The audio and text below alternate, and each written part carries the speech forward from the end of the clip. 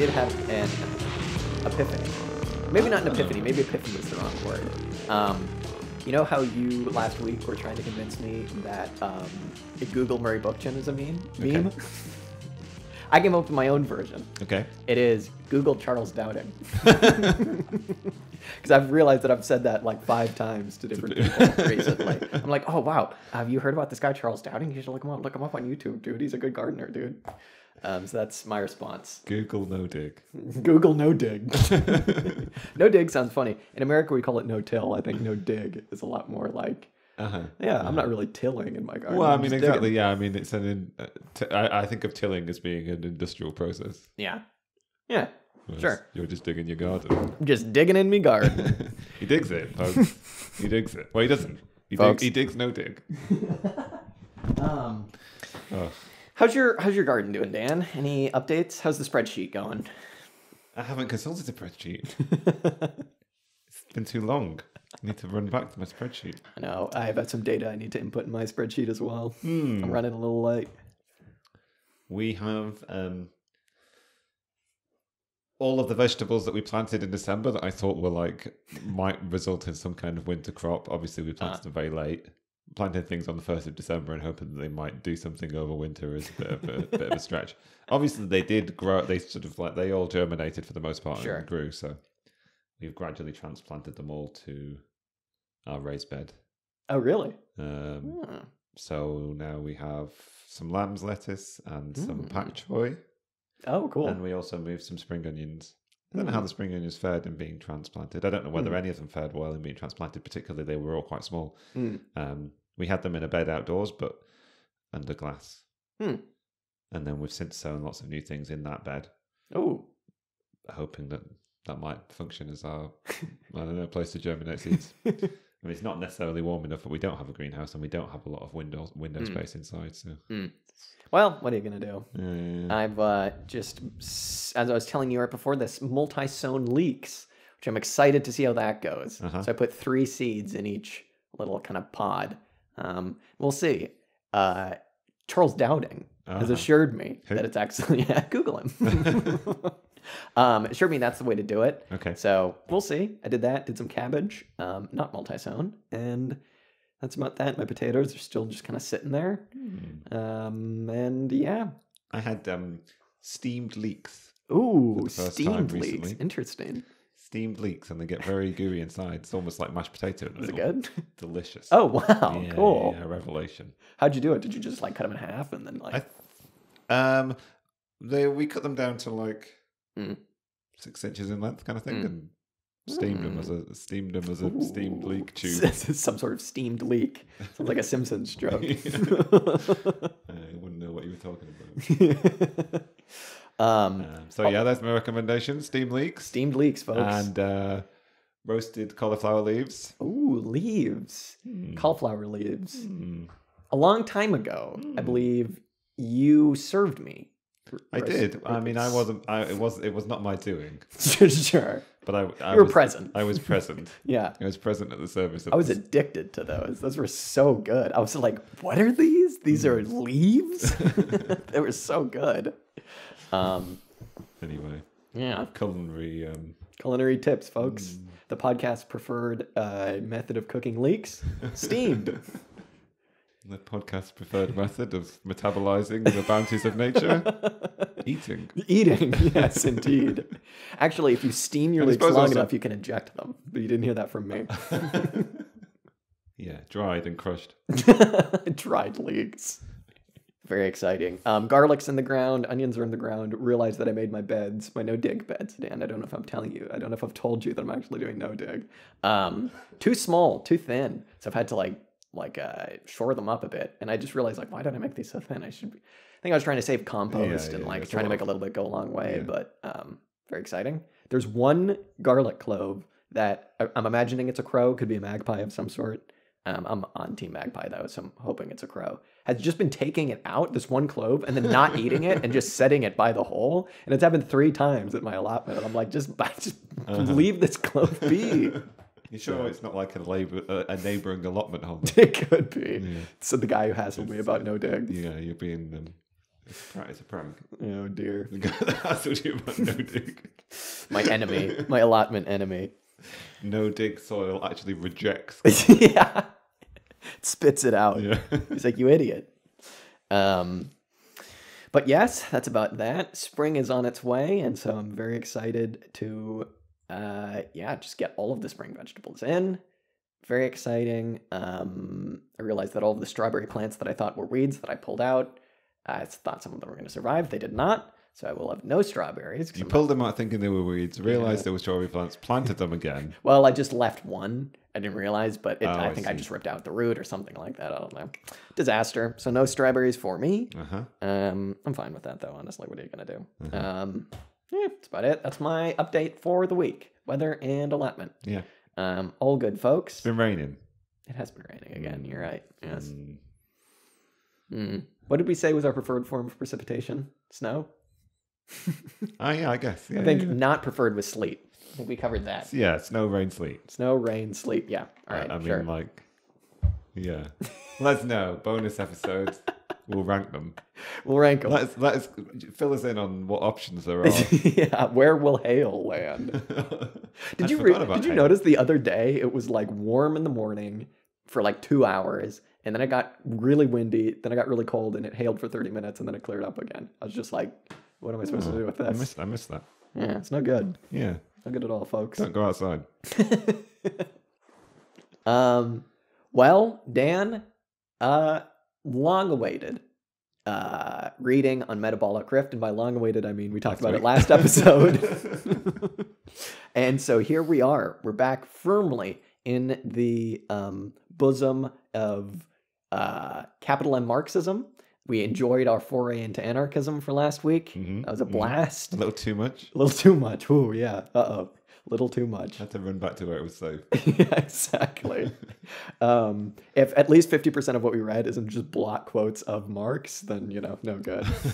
But this week, Dan, we are reading a collection of essays. I don't really remember what they're called. I suppose I could look. But by John Bellamy Foster, among others. And friends. All about Metabolic Rift. I suppose I should look up the longer one, what the actual name of that was. It was Marx's Theory of Metabolic Rift. Classical Foundations for Environmental Sociology by John Bellamy Foster. And it was in the American Journal of Sociology, I want to say, something like that. Just look it up. I don't know. We'll have it in the description. But yeah. We've literally never done that. Oh, no, we put the name in. We put the name in, we don't put a link. Okay. I was like, have we not done that? We do put the names in. It's true. Yeah, Metabolic Rift. I don't think anybody's ever read those. Yeah, well, if they had, they'd be very offended. They'd be like, wow, these guys are a lot stupider than we thought. Before we get into it, let's just say how funny it was. It's a trick. How funny it was. Today, Dan and I saw a comment on one of our videos. I believe it was the Ellen Meakson's Wood, Origin of Capitalism, for someone who was saying, like, this will help me out a lot with my thesis. Dan and I were both just like, oh, your thesis, you might fail. But you didn't hear that from us if you're relying on us. But thank you. We are very happy to be your supplementary material. Your auxiliary material. Auxiliary material, indeed. But that person was consulting the primary sources. Absolutely. So this is more of just like a, ease into it kind of thing. Like it was very cool. Yeah. Lay of the land. Get your bearings. Exactly. Indeed. So feel a bit more familiar and safe. If I see auxiliary statements cited in the thesis, I might have to end it. I don't know. That would be too much. That'd be classic, though. But yes, to you, good luck. Please don't do that. Please don't do that, but good luck on your thesis. Where were we? Metabolic Rift. Very exciting. So yeah, 2 essays. One of them was just the other one was much shorter. It was just in a book, I believe, called the Marx Handbook, which is just a collection of a lot of very short introductory essays by a bunch of different people on various topics. And this one was by Brett Clark, John Bellamy Foster, and Stefano Longo as an introduction to metabolic rifts and the ecological crisis. This paired very well, I would say, with our anarchist reading with Murray Bookchin, because a lot of what he was talking about monoculture and about hierarchy and about how that relates to our production. this was a little bit more of like sociological, I will say, reading of the whole thing. And I find it very enlightening, I will say. Sociological, historical. Historical. I mean, an important piece of the overlap is the way that Bellamy Foster presents Marx as being, Marx and Engels, I suppose, as being thinkers who don't privilege like society over nature or nature over society, but sort of attempting to describe that sort of the synthesis of the two. And focusing on the relationship definitely between the two as a way of not just focusing on one or the other. I found very interesting.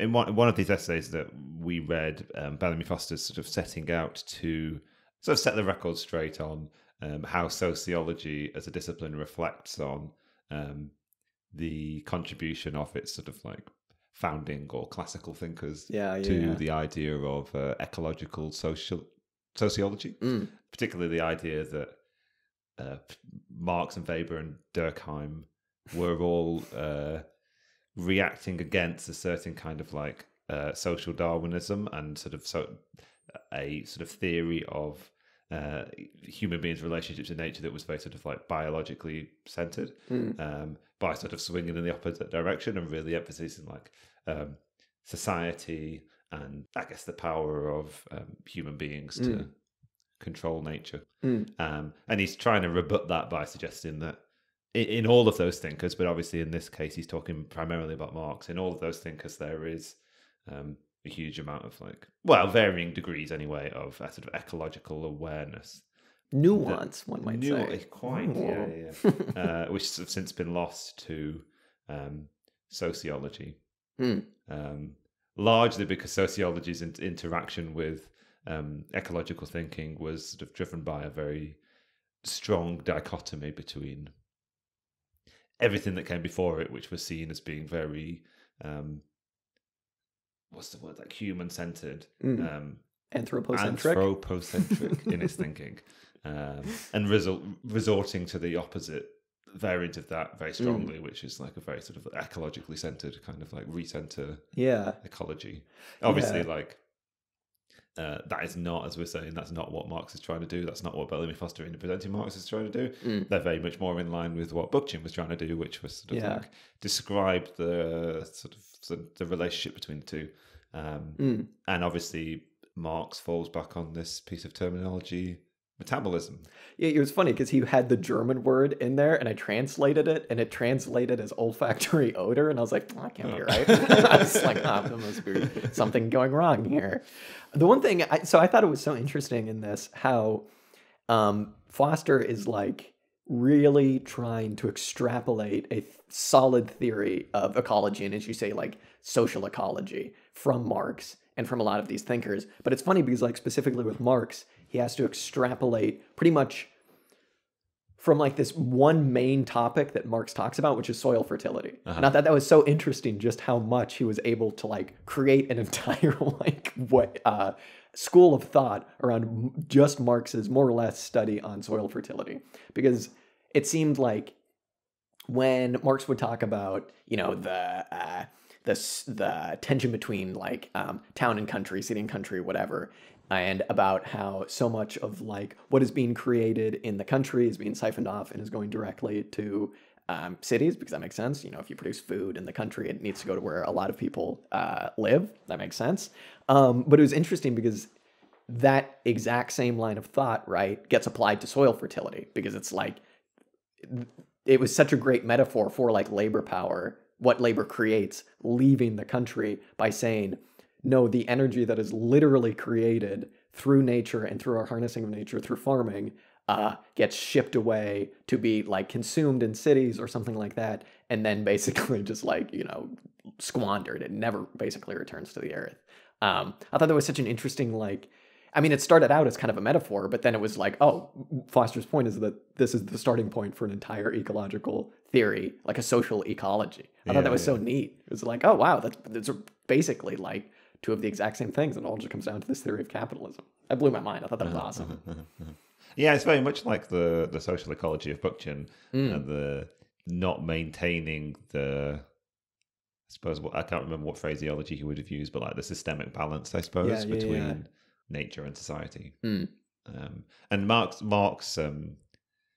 builds upon his description of the division of labor to sort of describe that tension between town and country. Basically, fewer and fewer people are actually working in agriculture, I suppose, in the countryside, but due to sort of increases in agriculture productivity, fewer and fewer people working in agriculture can actually support really large populations in cities. And as you're describing, like so much of that process is the removal of nutrients, or I mean, from one place and transporting it to another kind of thing. Either in the form of labor power or in the form of, as you say, like literal nutrients, like nitrogen, because that's not going back into the soil. I see what you were saying about it being uniform instead of like a potential metaphor for a bigger picture. Exactly. But then instead of being a metaphor, it's like, oh, that's just his point. That's just its starting place. I thought it was also very funny. There's that section where he was going through Engels and Marx's letters where they were talking about how they were like, isn't it absurd that we have to ship in bat guano from like South America when like Saxony just flushes all of its manure down the toilet into the sea? I was like, there's one really funny quote when they're really sort of like laying into London kind of thing. Like, city of 4.5 million people can't work out anything better to do with all of these sort of precious resources than to pollute the Thames kind of thing. Exactly. I mean, that's one of the ways in which all of these different where you can extrapolate from the degradation of the soil, which is I suppose Marx's starting point when he's talking about human beings' relationship to the environment and how it extends into other areas. And one of those areas, like the pollution of the cities that results from all of these people living there without any like without developing a sort of like organic sort of synthetic way of mediating these imbalances. Which I mean, like the implication there kind of seemed to be like we should all just be like pooping on our fields, which like obviously that isn't it, but it's like we should all be like realizing that like the nutrient cycle doesn't like, that's what this rift is. That's like what metabolic rift is that when you grow, to apply it to monoculture again, as we did from last week, if you grow only corn all the time in one like 10 mile by 10 mile farm, right? And you basically take everything that the plant takes from the soil to produce like the corn and the food and everything else. You don't let any of that return to the soil, either through rot or through compost or anything like that. And that just gets shipped somewhere else because no agriculture is really regionalized in the United States or anywhere like that out here anymore. That just creates this rift where now you have to do something about the loss of nutrients in your soil, right? So the modern way of kind of like, figuring that out and getting around that is to just pump it full of nitrogen and pump it full of fertilizers. And that like sounds good and it seems like it's okay, but then you're just removing the soil's natural capabilities of reproducing itself, basically, right? So then you're just creating like sand with nitrogen in it, and it's going to get to a certain point where you just can't grow anything in it, which is kind of where we're heading at the moment. It makes me think of in Bookchin when he was talking about complex systems being resilient, and absolutely, simple ones being very prone to, or very fragile and prone to disruption kind of thing. And I wonder whether there is a synthesis there between that idea and what you were saying about like you've reduced all the natural complexity of the soil and you're just trying to sort of pump it full of its raw materials kind of thing. And whether that leads to a much more fragile system. Absolutely. Absolutely. I mean, I guess we have to somehow reckon with like, I guess the ultimate solution is that, well, not the ultimate solution necessarily, but like the sort of deep green conclusion that one could take would be that everybody should live exactly where their food is produced. They should eat all things that are locally produced and then put all the same minerals back into the ground that have come out of it kind of thing. The same plants that have grown there should rot in the same place. That would produce the most organic and natural environment for the production of the sort of like the longevity of food production. Well, I am a primitivist after last week, as I told you, so it sounds pretty good to me. Developing suspicious primitivist tendencies. But even if that's not necessarily what we're saying, kind of thing, like... Yeah, maybe we should expand on that a bit because I mean, like, I think that does speak to like a complete necessity to re-regionalize agriculture. But it's like, well, what does that mean, right? Yeah. Because Foster at some point in one of these gives the example of like less developed in sense of like a capitalist way of thinking, you know, of a social mode, I suppose. A lot of these places would just like, because everything was so regional, it's like, yeah, you did just grow things around, you know, where you lived and you just ate that and blah, blah, blah, blah, blah. You weren't like getting beef from Argentina that was then packaged in China and then sent to you in New York to eat, right? Sure. So, I mean, I guess like what would a sensible re-regionalizing of agriculture look like? And I mean, it certainly wouldn't just be like you only eat what's in your valley, right? And Sure, only that naturally grows there. Yeah. But it's like, yeah, I suppose you would have to find, you know, not a middle ground, but like something where it makes sense, I guess. Yeah, I mean, there are absurdities that come from the capitalist mode of production. Ones as you describe, right? Like somehow it becomes more productive to grow all this cattle in Argentina and ship it all around the world than it is to like have a cow, do it regionally, have your own cow kind of thing.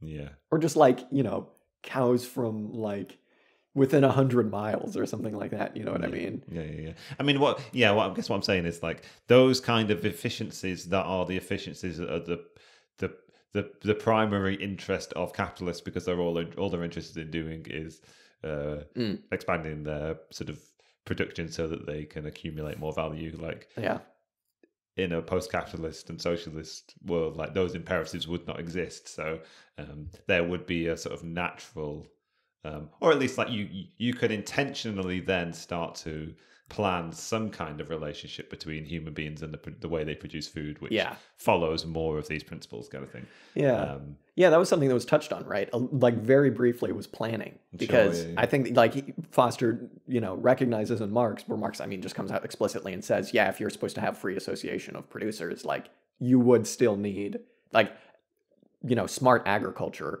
production would require some kind of planning. Like it was interesting because at one point he did just say smart agricultural production, sustainable agricultural production does not follow from the transition to socialism in any way. Yeah. That would be like a whole, not other thing, but like, it's not just going to happen, you know? Well, one point in this, he sort of lays out a whole series of criticisms leveled at Marx.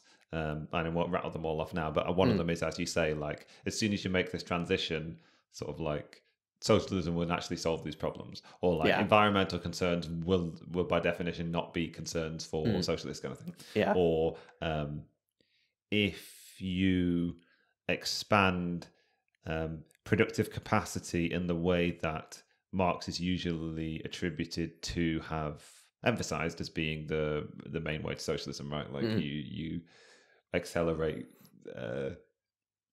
capitalism's sort of bountiful degree of productivity and repurpose it, kind of thing. Then you can have huge abundance and you wouldn't even need to have these environmental concerns be considerations. Foster is obviously trying to rebut that criticism of Marx.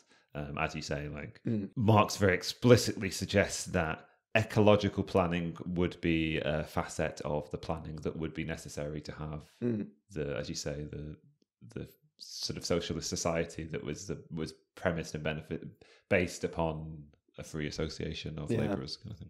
Yeah, it's interesting too, and that kind of like gets into the next bit of like, I didn't write it down. Was it like Jevons paradox, something like that, where it was like, I suppose I should back up a little bit, because Foster says that technology, as it relates to like production, doesn't necessarily make like, it makes raw material usage and like production more efficient, but it doesn't really like lower the demands that you place on the environment, or on like, I forget exactly the phrase he used, like the bio like mass or whatever that you're using or that you're drawing from, right?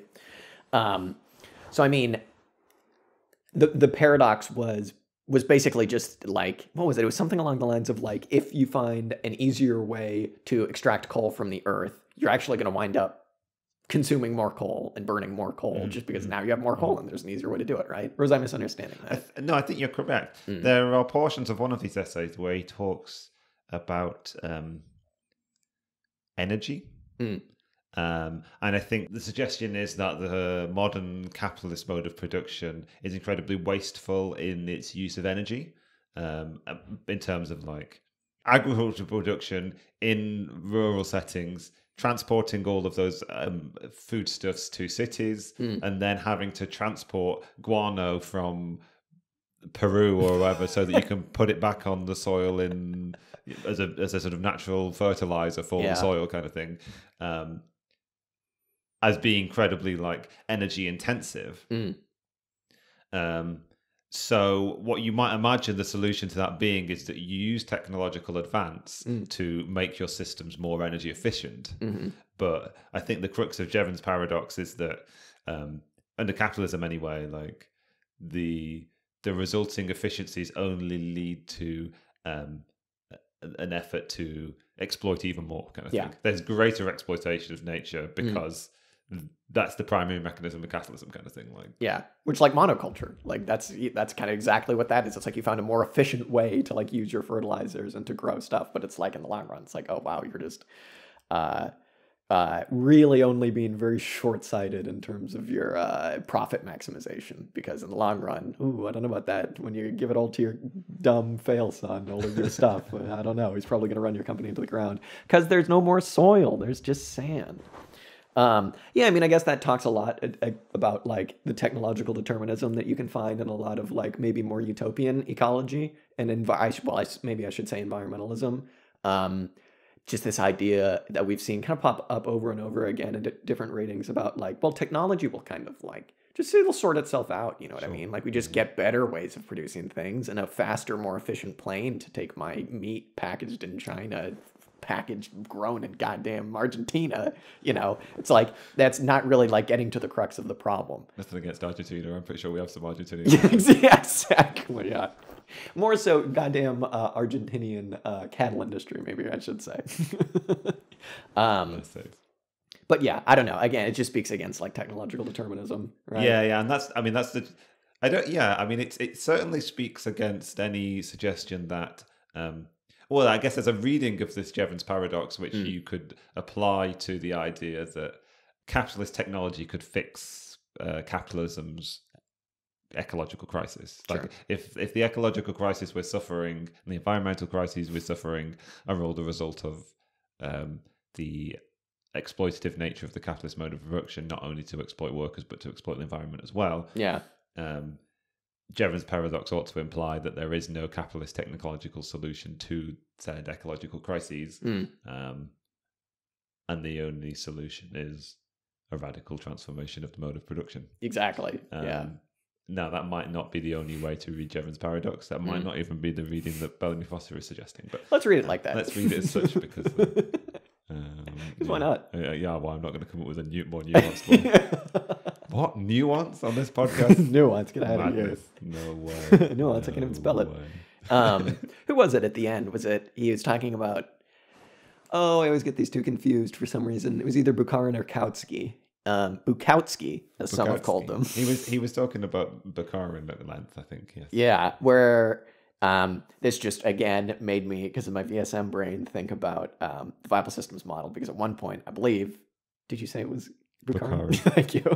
I think Kautsky is referenced. Basically, what he's saying is that like the way that the Soviet Union ravaged its natural environment and paid absolutely no heed, and in some cases seemingly just actively tried to just destroy and desecrate everything. He gave a little bit of like clout to Lenin. Yeah. I mean, basically he's saying that that's mostly a result of the sort of Stalinist transformation of the Soviet Union, and these early both social democratic and Bolshevik thinkers, Kautsky, Lenin, and Bukharin, all took very seriously the idea of ecological crisis. I mean, he's suggesting that there is a straight through basic run from Marx onwards. Marx did seed into the workers' movement a concern for the environment, which was only destroyed later in the Soviet Union, and to some extent in post Second World War. Yeah, West absolutely. As well. He threw a little shade at the Frankfurt School, he was like, well, they developed a bit of an ecology, but everything was framed by them basically. What But are you yeah, going to say about Bukharin? yeah, no, I was just going to say that frames it well because I just thought that it was interesting how he basically just said what Marx was saying in a different way, as saying that none of our advances in terms of technology, none of our production, none of any of that, none of anything that we do occurs outside of an environment, right? And he doesn't mean like environment like, whoa, dude, like the environment, bro. Like he's talking about just very literally, like, you know, we produce things, and it's like going back to that gendered quote that Marx had that we talked about last week about labor being the father and nature being the mother. It was more about just putting both of those things on equal footing, because it's like, yes, labor is the way in which we kind of like harness nature to create more use values, blah, blah, blah, blah, blah, and more value. But you do need to take heed of like nature and the environment with which you're doing that, because it doesn't even make sense in a capitalist way of thinking about things to treat nature the way that we're treating right now. Because like if you actually wanted to maximize your profit for a really long time, you would be thinking about what you're putting in the soil. But you know, again, that's the short-sightedness of the market cycle and tying like soil health to the market, which is like a dog could tell you that's the stupidest thing on the planet. But yeah, anyway, that just reminded me of a viable systems model because of, you know, operations, meta system, environment. Everything reminds me of that. And I see it like in sand, like the viable systems model. There it is. If you haven't already, go check out our video on YouTube. Good plug. Our viable systems model explainer. I think it went over 100 views today. It did. Really? Like, cool. I'm stoked about it. That's awesome. Yeah, we got a professor to narrate it, which is really cool. I don't know who that guy was. But yeah, it's good that you bring up labour, I think, because it's quite an important part of this in multiple respects. Marx describes labour as the sort of like how human beings mediate the process by which they sort of like metabolize nature, I suppose, and energy, in a very literal sense. How the relationship between society and nature is mediated by human labor. I guess, I mean, we haven't really talked about metabolism very much, or metabolic rift.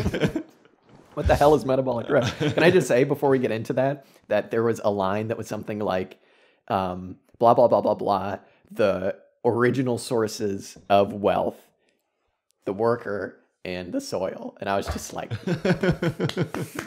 hell yeah, that was so cool. Anyway, what is metabolic rift? I haven't figured it out. I guess like Marx is borrowing metabolism. There's a suggestion in this that, well, it's said in this that Marx and Engels are the first people to apply the idea of metabolism to society, and to say that like there is a societal process by which society metabolizes the fruits of nature, I suppose. Sure. And the vegetables of nature. But yeah, to create, I will say just really quickly, like to create not just like food, but to create like chairs and buildings and anything else that we create, really, because that's all obviously where it comes from. Yeah. I mean, we've come across this in capitalism, in our brief foray into capitalism. No, our brief foray into capital. I thought you were going to say it again, and I was like, Dan. Yeah, we've come across this idea in our brief foray into capital. Yeah, we have. Brief, very brief. Well, I wrote down something about like nature equaling use values kind of thing, or use values being something which stem from nature kind of thing. Sure. Like material, the usefulness of certain materials and certain objects have their basis in the material qualities of the inputs, which and as you say, they come from nature. I mean, one has said other criticisms of Marx, which Bellamy Foster attempts to rebut, is this idea that because Marx was so fixated on labor, he entirely ignored the portion of the value of things which comes from nature. Sure.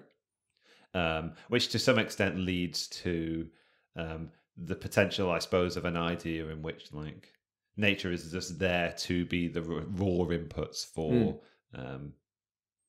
labor, and that sort of like very crude idea, which like Marx and Engels in several places in this are quoted as like severely criticizing the idea that nature is simply there to be exploited by human beings, kind of thing. But still, that's a sort of idea that's sometimes associated to Marx. And I guess some of the crux of that is made reference to in the fact that Marx holds to the labour theory of value and suggests that all value comes from. A misunderstanding would be to say that value comes from labour. Of course, what we know is that like what Marx is describing in Capital is the inner workings of capitalism. Value and the types of labour which produce it, the abstract labour that produces value in a Marxist sense,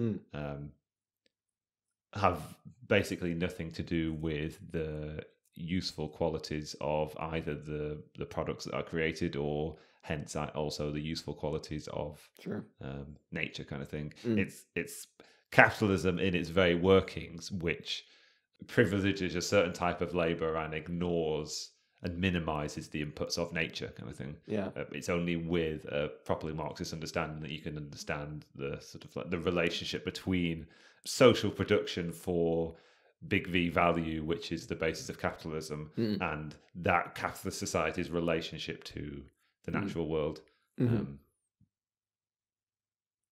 Marx very implicitly says that nature is an equal contributor to the value of things. Yeah, absolutely. In a sense of use value, in the sense of human usefulness. I just feel like I need to let's be very clear. Let's try not to say anything too wrong about Marxist labour theory. What Marx was saying was... Yeah, no, absolutely. I mean, at a certain point, that's just really simple because it's like you wouldn't have things if you didn't have a pool of raw resources from which to draw to make those things. I suppose that's just a more vulgar way of saying it. So now we're in a position to explain metabolic rift if we haven't already. You know what, Dan? Go off.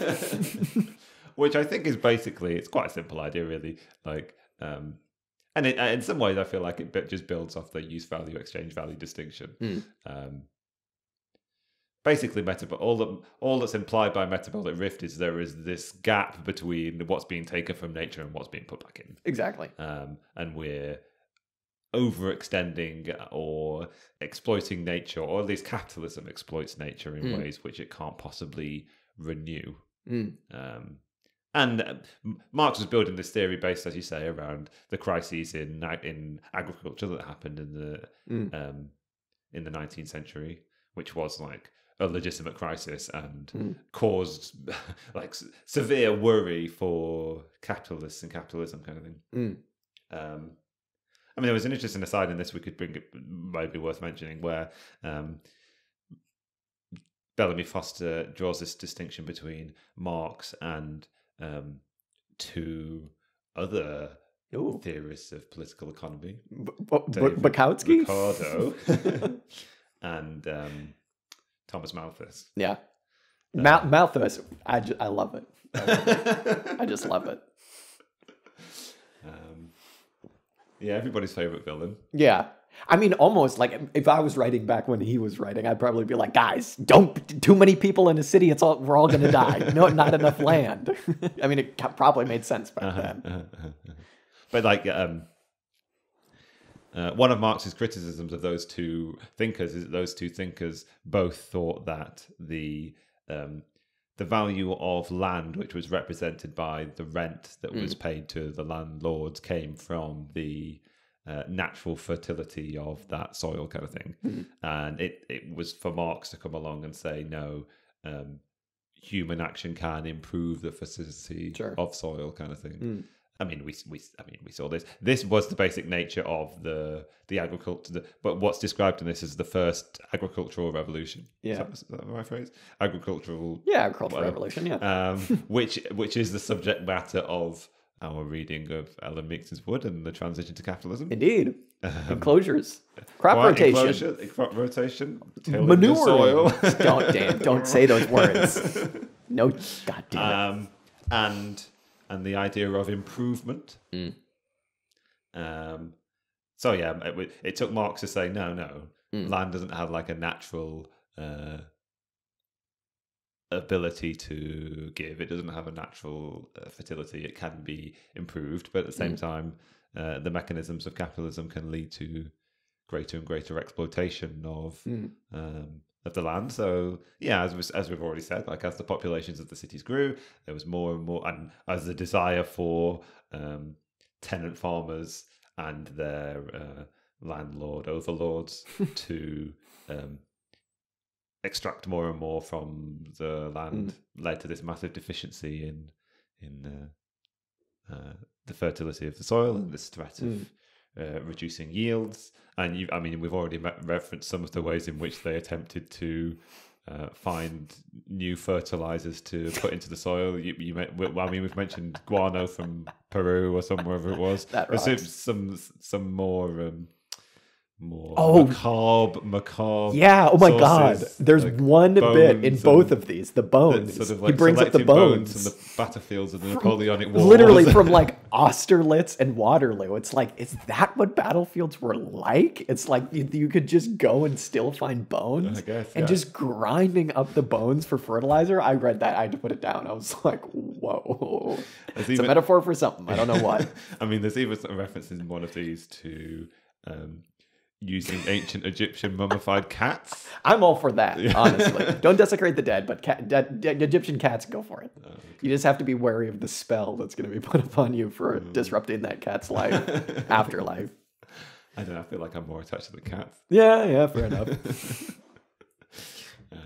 I mean, really, the obvious solution is to just ship all so the shit of the cities back to the countryside. Exactly. Well, and Which also, I like to believe did happen at certain points in history, but was never a capitalist well, I solution. mean, and also if you don't want to ship human poop, I mean, the way that they talk about like capitalists trying to completely control the life cycle of, say, a cow or a chicken by just like, keeping it in a box and then like cleaning up its poop and either throwing it out or giving it to some factory that's going to make manure and ship it off somewhere else. That's completely just doing the exact same thing. That's metabolic rift, because it's just the energy that's there is being shipped somewhere else or just binned, just completely destroyed. Yeah. It doesn't have to be human poop, guys. It can just be cow poop. Yeah, any poop. Any poop will do. Horse poop. Horse poop would be fantastic. I could actually use a bit more horse poop. I mean, there was frankly. that impending threat at the beginning of the 20th century that like the streets of major metropolises, New York and London, Yeah, like the streets were Brooklyn. just going to become full of The organic horse city. manure. Walt Whitman wrote a poem, I think, called The Organic City, or he wrote something about it, and he was trying to make this like, Brooklyn is the perfect city because like this is so vile. He's like, the rich like throw their scraps into the streets and the wandering feral pigs eat the scraps and then the poor people eat the pigs. So it's all one happy cycle. And it's like, you psychopath, how's that a good cycle? The perfect social metabolism. Yeah, it's like just the poor will just eat the feral pigs that survive on the scraps of the rich. Literally, the poor people aren't even surviving on the scraps of the rich. It's like, oh my God. Brooklyn still hasn't changed.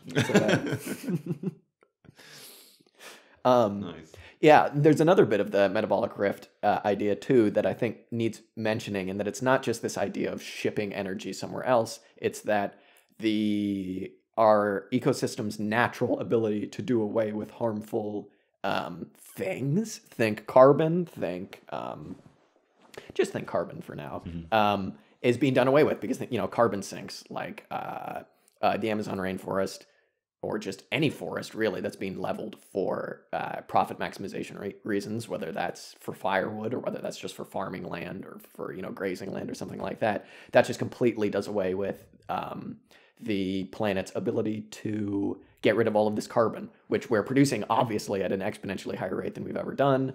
And when I say we, I just basically mean like everything alive on the planet, but it's our fault obviously. But like, not only is there a rift in that we're creating an excess on one end of carbon, but there's also the like negative is being taken away too, because the planet's ability to deal with that carbon is being destroyed, and that's another version of metabolic rift. Sure, yeah. There's one point where he talks about carbon rift, isn't Yeah. it? Which is basically the same thing. I mean, yeah, that's the basis of the crisis that we face now is one around feedback loops.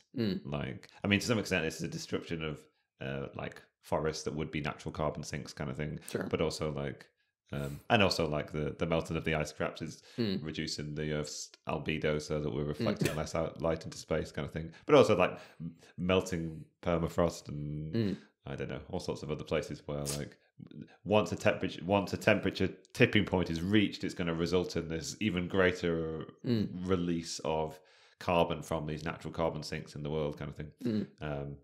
So yeah, there is this rift opening up between how much carbon we're taking and pumping out,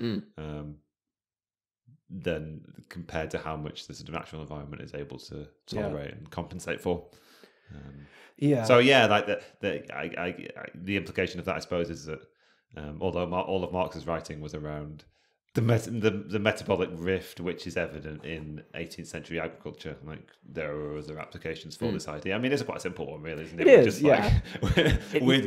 We're disrupting the organic balance of our ecosystem. Yeah. Well, apologies. Capitalism is disrupting the organic balance of our ecosystems in such a way that it just doesn't have the capacity to repair. Yeah.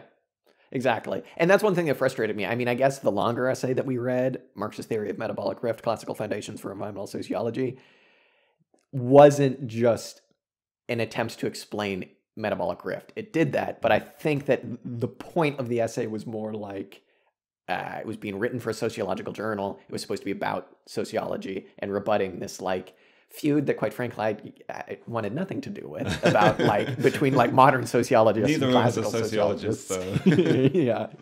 And yeah, I don't know. Again, this is like a lot of what I have problems with whenever we kind of like read something that's very academic, because it's like, okay, it's one thing to write something in a complicated way about something simple.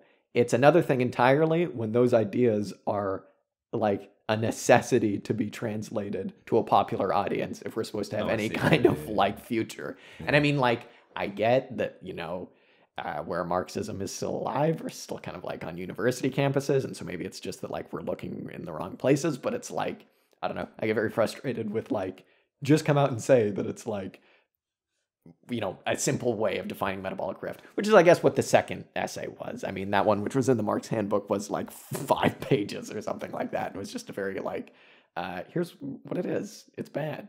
But yeah, I don't know. I guess it's just because like Marxism is supposed to be like easily understandable, or maybe not easily understandable, but easily translated if we're supposed to be getting these ideas to any kind of popular audience, you know. I don't know. Academics, what are you going to do? Yeah. Am I right? Yeah. Folks? Yeah, I mean, I worry that we're engaged in quite an academic exercise.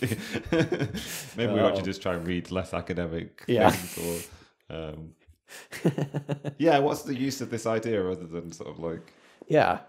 I mean, it gives you some other meat to chew on, kind of thing. Sure. Or like, it's a nice way to frame. It was a nice way to frame the problem, and also it introduces us to some of the problems in the ecosystem that will need to be resolved, kind of thing.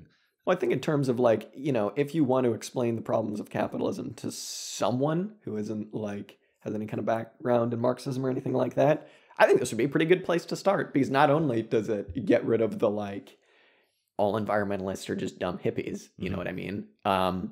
It gets rid of, it's like just an easy way of being like, here's the issue in the way that we've produced things.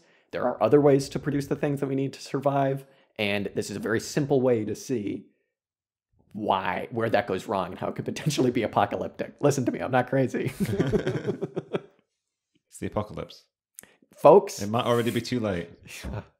It could be. Yeah. I mean, it could be. It could very easily be. Has there ever been any writing about a post-apocalyptic rebirth from the ashes, phoenix-like rise of socialism? Oh, I don't know. I don't think I'd want to read that. No. That sounds too sad. It's funny because like in this, I do like it whenever a Marxist is like, here's what you thought Marx said, you idiot. Here's what he actually said. There's a lot of that in this. And I did like the kind of one that was like just the general idea of like, whenever they say you thought Marx was a technological determinist, or you thought Marx was like an an economic determinist, anything like that. I like it when we come across something like this that's like, no, actually you can extrapolate like an extremely well thought out like materialist conception of ecology from like what Marx said. It's like, oh, cool. I mean, it does seem like there are infinitely many like varied exegetical readings you can have of Marx. Exactly, yeah. It's like he was just talking about soil. Yeah. John Bellamy Foster's, yeah, exactly. But it's a method. From such a like a polymath that Marx was, kind of thing. Yeah. Like, the things that he would try and lend his hand to or try and understand, kind of thing. Yeah. Yeah, when they talk about their excitement about all, I mean, like, I think Marx was friends with this guy who's meant to be the sort of founder of soil science. Like Liebig or something.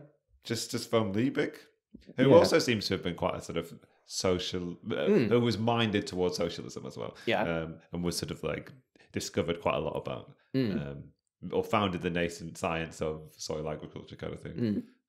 And Marx seems to have corresponded with him and been quite friendly with him, and that seems to have been the basis of so much of their understanding, kind of thing. Didn't he reference him in a letter to Engels, and he was like, "My friend Liebig." I was like, and there was one point in this where I don't know, was he corresponding with Darwin or somebody? I think maybe he was friends with the person who, yeah. But I think they may have corresponded. I forget the guy. I'm sorry, like. There was a guy. The immortal Slight, the other guy that came up with evolution and never gets remembered. Darwin. No, there was another guy. Joe. Oh, Charles. Anyway. The beagle. Marx may well have corresponded with a turtle at some point.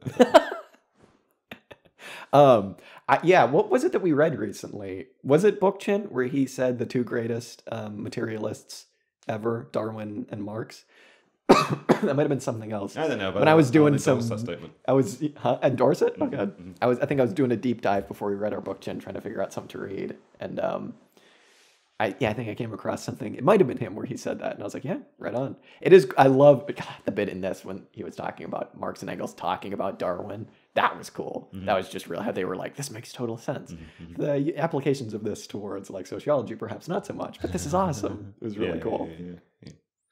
There was one point I was just going to highlight because it marries up with something that we suggested last week, whereby a certain type of materialism could be well married with this idea that there is a feedback and influence from the environment onto human beings. Oh, sure, yeah. There's a point in this where John Bellamy Foster basically just says that Marx basically proposes or founds a form of historical environmental materialism. And he implies that basically what this allows us to do is to account for the coevolution of nature and society together, which again, sort of bringing us back to both Bookchin and also where we started, kind of thing. Like, it's not just about like a one-way direction between absolutely human beings exploiting the environment, kind of thing, or privileging a natural environment over human beings. But I mean, as we've talked about already, like. And as Bookchin talks about, and as in this is talked about in terms of Marx's ideas about what a future social society and how it will be organised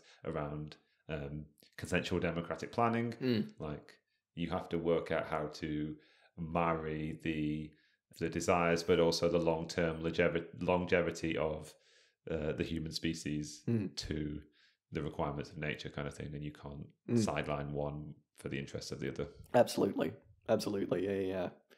Yeah. It makes you kind of think differently about the nature mother, labor father quote, because it is like, I mean, you get what he was saying there, but it's also like, they are kind of like not one and the same, obviously, but like the relationship between them is kind of what needs to be focused on as opposed to both of them individually. Yeah, I mean, maybe that's just like a crudely patriarchal metaphor, but not one which is meant to imply like a dominance of the masculine over the feminine, but more certainly like, implies a passivity. But more like perhaps, I suppose so. Yeah. It's true, isn't it? Yeah. But I was going to say maybe more what it implies is kind of like two related roles that are sort of meant to be different but complementary. I mean, obviously I don't want to endorse that. No, I think you're right, because I think that it wasn't originally Marx didn't say it was William Petty. And so I think that when Marx adapted it, that is what he was trying to get across. Yeah, absolutely. I kind of want to go back really quickly, if we can, to the agricultural revolutions bit, because I had a thought on that. So just really quickly, for the royal listener, was it Foster identifies these three agricultural revolutions, right? Or I think that's like an accepted schema. Yeah. So he comes across like three different revolutions in agricultural production. The first, as Dan, you were saying earlier, enclosures and mainly market relations, as implied with or as correlated with agricultural production, and that kind of like various technological improvements. And then in the 1800s. the soil chemistry and improvements in fertilizer, like what you were saying. And then the third agricultural revolution was in the 20th century with more mechanized farming and things like that. Introduction of feedlots, genetic engineering with food. I wonder if we should include what I was thinking. Just my only thought on that was, I wonder if we should include refrigeration in that, because that's more of like a technological advance, not made just for agriculture production, obviously, but I think that is one that has had a huge impact on Yeah, I mean, it implies production.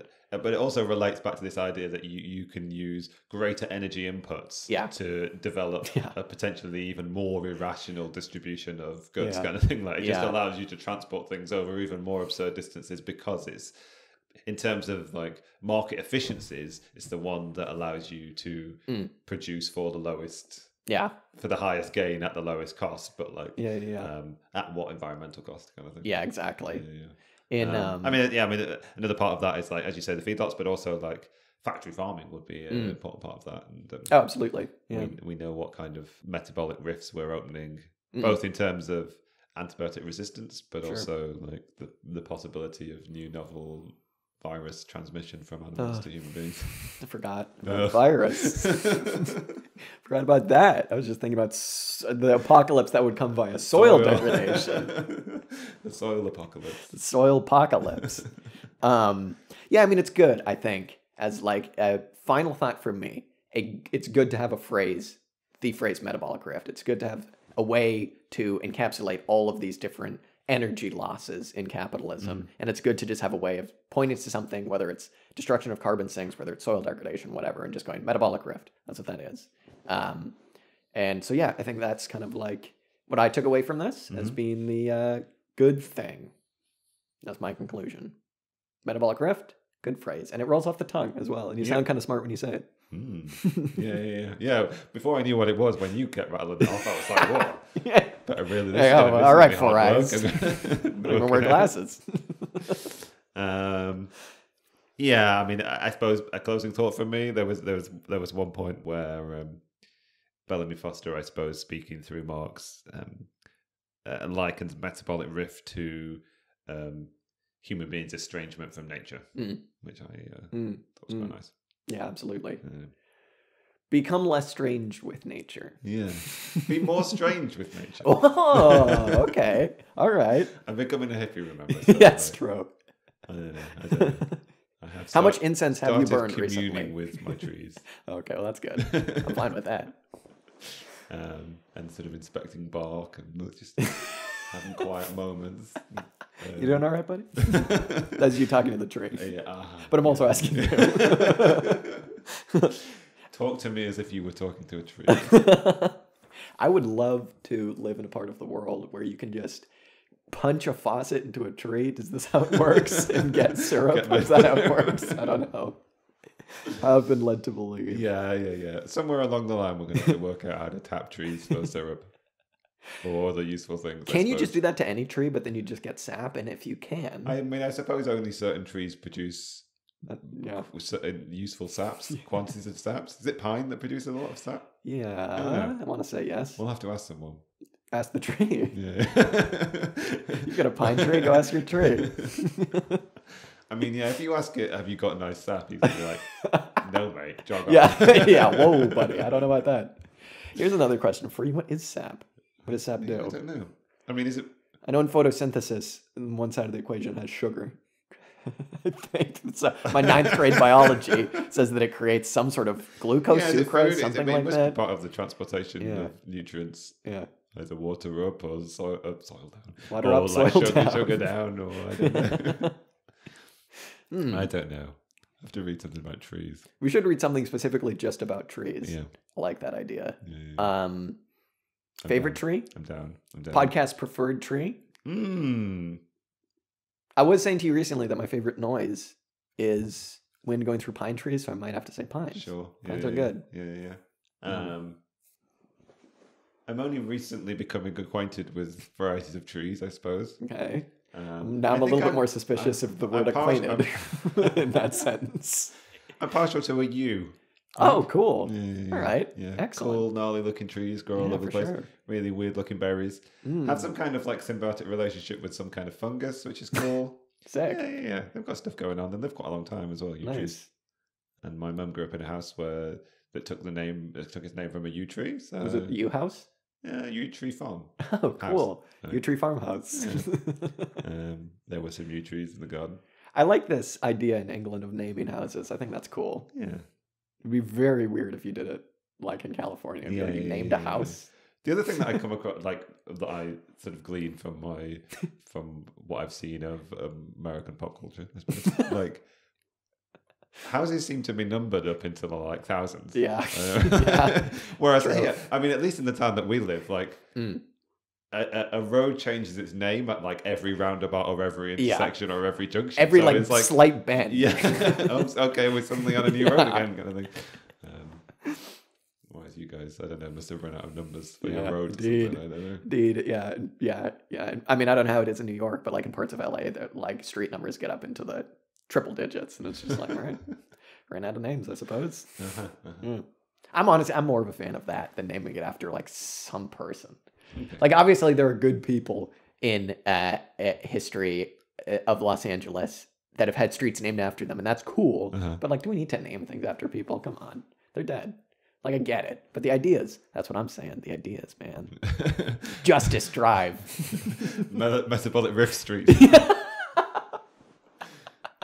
I'm just going to go around changing the street signs around where I live and just... We should do that. Yeah. We should go and rename all the streets after concepts. That's a good idea. Yeah. Oh, have you noticed that there's... I've been meaning to ask you about this for like a year. Nearby us, there's like a sticker next to an Extinction Rebellion sticker, which makes me think that this means something, but there's just a large bumper sticker that says eating animals, and it's on a stop sign or something like that. What is that? It's meant to read stop eating animals. Okay. I didn't notice that it got ripped off. Yeah. It's just like eating animals. It's like, I don't know. Phrasing it like that makes... It's been there a long time. Eating animals. There's as many like graffiti stickers as you used to. We should get some podcast stickers printed. Oh, there you go. Yeah. The red square. Yeah. That's what we do. Yes. Stick them on lampposts, I suppose. Our community service when we get caught will just be like, get rid of all these damn stickers. Yeah.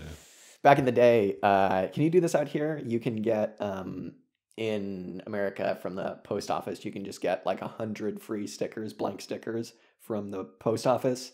Sent to you for free. For writing on your envelopes? Yeah. Okay. Yeah. And they're huge. I don't believe so. So people just like do little designs on them and stick them up everywhere. So I always thought that was cool. That's cool. I like that. You could just buy some stickers. Could just buy some stickers. Doodle on them. Doodle. Yeah. Any good Star Trek? I watched a couple Deep Space Nine recently because I haven't seen all that. I need to watch it. Nice. Which ones did you watch? Just from the first season, because I keep forgetting where I stopped, so I just go back and just start again. And I watched one where it was like really early on. It was like Bajorans were around, and I'll be honest, not at least this half of the podcast. Me neither. I've no, and they're supposed to be like the cool revolutionary like aliens, and it's just like, guys, come on. No. Here's what I think: Cardassians, Klingons, Romulans are natural allies. That's just a fact of life. Oh, I see. They should all be allies. In-universe allies. In-universe allies. They should be. Ferengi, Bajorans, Betazoids, and the Federation. They're natural allies. Actually, maybe Ferengi can kind of be in the middle.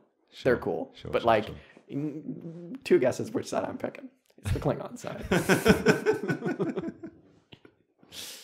Yeah. How does the Federation keep winning all these wars against the Klingons? That's a good point. Well, I guess now, now and not now, but like, I guess they are allies. I mean, here's the thing. I'll tell you my meta theory about Deep Space Nine after this because I don't think we've talked about it. All right. I was just gonna say, maybe I shouldn't say this. If you were to close your eyes and just hear these people talk, close my eyes. Would you be able to tell the difference between a Cardassian, a Klingon, and a Romulan? Because I think that they're so closely like they're natural allies. That's all I'm saying. And Cardassians are the coolest.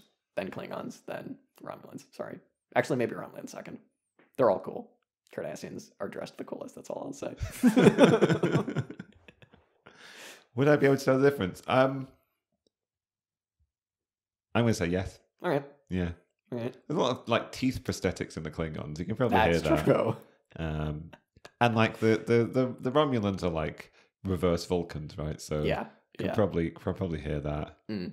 And none of them are as like smarmy as the Cardassians. True. Can probably Cardassians hear are the very smarm. smarmy. Yeah. I think that I kind of got respect for that. Yeah. Yeah, the Cardassians are smarmy. The Romulans are sinister, Mm. and the Klingons are just like Warriors. I'm redoing my my order. Tier list. Klingons are the coolest. okay. They're the coolest. Klingons After are- Frankie. Sure. Yeah, I've still not worked this one out. The ultimate species. Mm-hmm. My theory about Deep Space Nine is it's like an ultimate. I mean, it's probably somebody. I mean, it's not a unique idea, I'm sure. It's basically premised on a sort of Fukuyamaist end of history. Expand So on that. I think that like obviously the Cardassians with their sort of like ludicrous show trial justice system are meant to be like some kind of permanent Soviet Union at the height of the purges kind of thing. Yeah. And I think the Bajorans are meant to be like a post-Soviet state that's just sort of like Sure. gain its independence. Yeah. Allowing its sort of culture and religion to be re-inherited, Mm. and Or like Chechnya. or and something and like that. and through the spoilers through the course of like the 7 series of Deep Space Nine, and by the end, like it kind of feels like everybody's kind of settled on the same sort of like political and economic system, like. The Klingons go for. Well, I mean, this process of like taming the Klingons has gone on through all of the series, and I mean it's fine. But the same is like they seem to be sort of like becoming more and more adopting more and more traits from the Federation, and I think the same like by winning the war against the Cardassians. Sort of like political dissidents in Cardassia, sort of like form a democratic government kind of thing. Anyway, I think it's all. Interesting. I think it's all very end of history informed. But there you go. I don't like that. I don't like that. That's like why I that. always say that I don't like Deep Space Nine. I will say though, go back and watch it. Also, they love the cops too much. They do love cops. It's very kind of not only the cops, but they love law. Oh, that's the whole Like, thing. The whole thing is like It's like anarchy cannot prevail. Yeah. Of course. Yeah. Having said that, I mean, obviously, this is a different setting, and I can appreciate the counter argument. It just makes me feel a little bit uncomfortable. yeah. Just I doesn't think sit well. they definitely tried to go full the other direction after Next Generation, where they're like, what if it wasn't just this perfect spaceship where you'd love to live? What if it's just a shithole? Yeah. Well, I think there was disquiet amongst the writers of Next Generation, and once they got a free hand to like Interesting. do something more interesting, they did something more interesting. I mean, ultimate question though is who would you rather serve under? And like, dude, Cisco is the dude. He's so cool. Picard is like, yeah, it would be great to serve under Picard. Knows what he's doing. He probably wouldn't die, except for all those times where they technically did. Like, he's a little like, I don't know. It's a little like, he's a little not untrustworthy, but like there's something going on there. Cisco is just like, he's just going to get shit done. Like, whatever situation, drop him in any situation, and he's just the dude. Picard's kind of like that, but he's also a little bit like, I don't know. Yeah. Maybe this is like an authoritarian streak coming out in me. But like, I don't know. Cisco's the dude. That's fine. It's like, organic authority figures. I've got nothing wrong with that. Yeah, exactly. Yeah, right. Is that a serious question? Do I need to answer? Yeah, well, Yeah, Cisco, that's why not? Yeah, Have you watched the baseball episode yet? No. Yeah, it's in the final season. Ooh. Sounds good. Yeah, maybe we should watch it for the show. That sounds awesome. I'd love to watch we'll baseball episode. watch some Star Trek and Baseball. Talk about some baseball. talk about some baseball. You can educate me on Yes. on Like that is called a pitch. 24th century baseball. I did come across a book that I Although really want to baseball's read. died out, it's very sad. You Oh. know this? Baseball's I don't think I died do out. want to watch this then. Baseball sort of dies out in the 21st century. It does. And that's why, like, Cisco's being into Damn. baseball, it's like really, it's a Oh. really niche thing. Huh. He's like a real baseball nerd. This is why you like it. I would He's a like real this. baseball nerd. Ah. Yeah. I came across a book that I came so close to suggesting we read, but yeah, it's just about baseball, so we're not going to do that. Boys of Summer, something like that, but it's just all about Jackie Robinson and all that. And I was like, damn, I want to read that book, but probably wouldn't have the time. It's like maybe we can just. That's not going to happen. Would be cool. Anyway, folks, baseball is starting soon, so come back here for all your baseball tips, all of your FIPS and your ex-WOBAs and your spin rates and your curve balls and your fan graphs. And I'll tell you why the Dodgers will win the World Series again. What names are top contenders for the Cleveland baseball team? Yes. I was just reading something yesterday about how they used to be called the Cleveland Naps, which is so good because apparently there was like a guy named Napoleon. Like having to sleep? Yeah, having to sleep. No, it was just there was a player named Napoleon and they really liked him. Oh, I see. So they called when he left, they called him the Naps. But I was like, I like just the Naps. Like bring it back, but have it mean nap. That's really good. The Cleveland Naps. Cleveland Snooze. The Snoozers. All right. Metabolic Rift. I don't know. Close the book on that. That was fun. The book has been shut. No more closing thoughts from me. Any closing thoughts from you, Dan? No, I don't think so. All right. Lovely. This has been the Captain Cisco Report Hour and Baseball Extravaganza. My name continues to be, and will probably be until I die, Jack. Yeah, my name's still down. All right, we'll see you next time. Bye-bye.